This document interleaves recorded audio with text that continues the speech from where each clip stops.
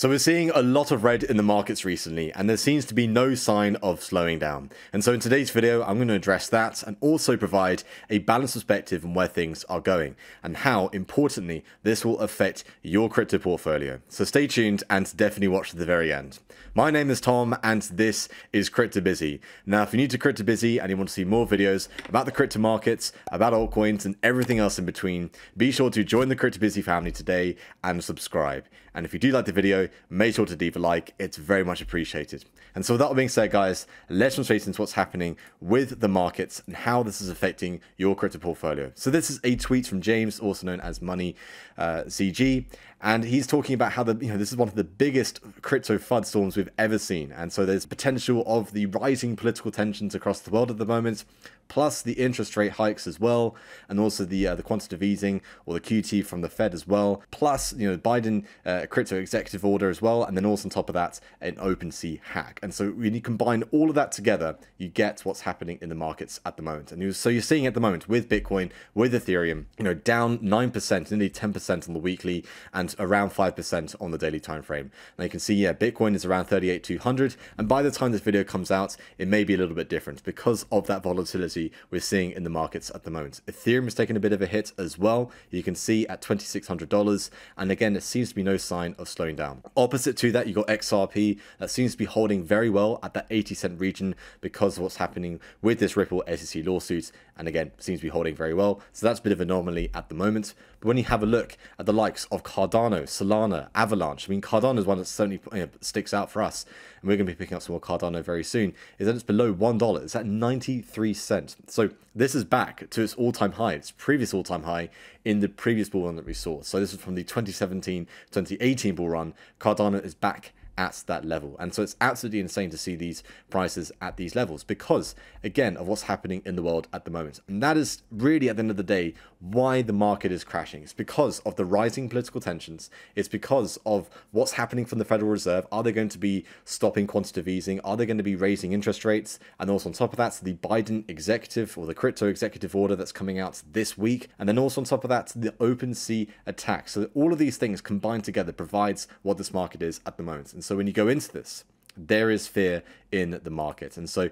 people may be saying, how long is this fear going to last for? So the balanced perspective I want to provide in today's video is, first of all, I'm not a financial advisor. This is not a financial advice video. Whenever there is fear in the market, I'm greedy. And whenever there is greed in the market, I'm fearful. The second thing as well is that this will soon pass. It's all very sort of short-term, knee-jerk reactions that we're seeing from the markets. And that's what we're seeing at the moment. We're seeing no concrete decisions being made on what's happening with the rising geopolitical tensions. And we're seeing no concrete decisions being made from the Federal Reserve, from the European Central Bank, from the Bank of England. And so when you combine all of those things together, people are just highly speculating on what's happening in the market at the moment. And so that's why people are very fearful, because they just don't know of what the concrete decisions are going to be made. They will soon come, and then eventually after that you'll see the markets recover, because ultimately what the market needs right now, not just the crypto market but the stock market and even the housing market, they just need some stability and they need some strong decisions to be made, and we're not seeing that just as of yet. And so the sentiment is fearful, and so the sentiment is to sell. And so from my position, what I'm doing right now, I'm not selling any of my crypto positions because I see the very long-term perspective of what crypto is, and that is something that you can sort of get easily lost, especially in the world of crypto, where things can be so quickly changed, and Bitcoin can change in a day. Terra Luna or Avalanche can change in just a day as well. I mean, you've already seen just a bit of a buy order there. Things can change so quickly that people think that they can get rich very quickly in this game, and it takes so long to do so. It takes a very long time to actually make a bit of money in crypto. So that is what I would say for people who are in crypto. You got to have that long-term perspective because we're very young. I mean, have a look at the market cap right now. It's $1.7 trillion. When you compare that to gold or to the stock market, it is nothing compared to those levels. It's nothing compared to those markets. And even though it is a large amount of money, $1.7 trillion, more than most GDPs that are out there, in terms of countries, it's a massive amount of money, but it's nothing compared to what the stock market is and to what also the housing market is as well. The same with Bitcoin dominance. And we're going to see this rise, we're going to see this fluctuate throughout the next few days and also weeks, because Bitcoin needs to get back to its all-time high. In order for that to happen, we need to see Bitcoin rise above in terms of the dominance. But it also is good is Ethereum's dominance is holding very strong at 18%. So let's have a look at the market watch. I'll leave these links down in the description below so you can check it for yourselves in much further detail. Bitcoin has plummeted to a 2-week low at $38,000. And we could see this go even further as well. I'm going to go into the technicals very soon. The other side to this is that there's still growing pressure over the SEC to at least confirm that there's going to be an ETF this year. Now, this would also be a great opportunity for institutions to get involved in crypto and Bitcoin, and that'll be a big thing. So potentially that might be a contributing factor to some bullish news that we're going to be seeing. But again, no concrete decisions are being made. There's no concrete decision from the SEC to say that, yes, we're going to be doing this. And so right now, the stance is there's going to be no decision at the moment. And so that is adding to the FUD fuel.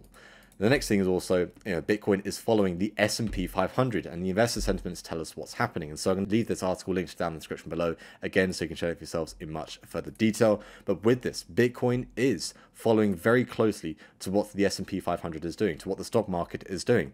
And at the moment, the stock market is very much fueled by what happens on the outside, and what happens with the rising political tensions, with what happens also with the Federal Reserve. And so if Bitcoin is trading very closely to the stock market, and it is at the stock market's control, then we're getting a very good position where the stock market controls what Bitcoin is doing. And that is a position that I don't want crypto to be in, but it just is the case right now. The stock market does affect what Bitcoin is doing. And so we just have to accept that as well. And so as the stock market fluctuates over the next few weeks, so will Bitcoin. And so with that as well, we need to see more action with the stock market and more positive news to come out as well. And so that's the other thing. That's the other point I want to make in this video is this bad news we're seeing right now is temporary. It's a very short-term thinking at the end of the day of what's going to be happening. So Josh will provide you with further analysis on the Bitcoin price action in the other videos. But what's happening right now with Bitcoin's price is that we're seeing some form of double top here. At the moment, we could be seeing that as well, but then also might form into the lower time frames into some other bullish pattern. But right now, Bitcoin is trying to test these key levels. The other thing to be aware of as well, this is correcting over a weekend. So it is currently a Sunday, and the markets are traditionally closed over the weekend. And so you have a thing called the CME gap, and whenever Bitcoin trades above or below what's happened on Friday's price, that could bounce back to that level on Monday. And so we could be seeing Bitcoin bounce back to $40,000 on Monday. But again, with the amount of fear that's in the market at the moment, and also what's happening in the world, that could be opposite. So two levels I'm looking out for at the moment is the $40,000 region, and also importantly right now, the next key area of support will certainly in the immediate short term be around 37,200, but then below that, another very key level will be the 35,500, and that's some key levels to be aware of when it comes to Bitcoin's price. So I'm staying out of the market for the time being. I'm not putting any active trades for the time being. If you do, you can use our Bybit link down in the description below. You can sign up, deposit, and start trading today with Bybit. You can get $4,100 as a bonus and 30% discount on fees. You can also join our CryptoBusy VIP coin calls, which gives you the balanced perspective of what's happening in the markets every single day. We also provide a webinar every single month. So in conclusion, what is happening with the markets and the reason why Bitcoin is correcting, why the stock market is correcting, is because of this FUD. And the major reason is because of the rising political tensions, because of the interest rates and everything like that. And the important message I want to bring across in today's video, guys, is that this is very, very temporary. This will last for a very short amount of time compared and relative to what is going to be happening in the longer term perspective of this year. And so that's what I want to make sure that I bring across in today's video. So, testing lower lows, so testing the $35,000 region is on the cards. We could be seeing another 30K Bitcoin this year.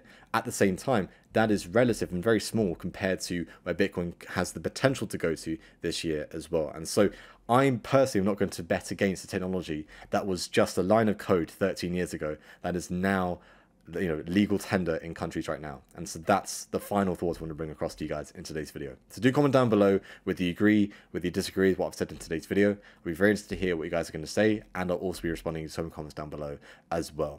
If you do like the video, make sure to leave a like. It's very much appreciated. And if you're new and you want to see more videos about the crypto markets, about altcoins, about Bitcoin's price action, and everything else in between, be sure to join the CryptoBusy family today and subscribe. And so that's it for me in today's video, guys, and I'll see you guys in the next one. Bye for now.